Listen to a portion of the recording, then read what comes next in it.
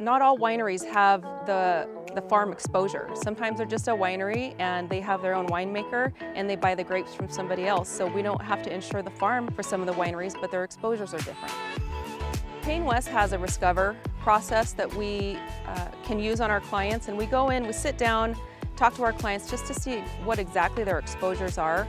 We talk to them about exposures that they want to insure, exposures that they might have that we can bring our risk management in on. One of the things that we do that I find that our competition doesn't is we do a lot of contract review, and it's been real important because a lot of times our clients don't even know if they have a contract in place.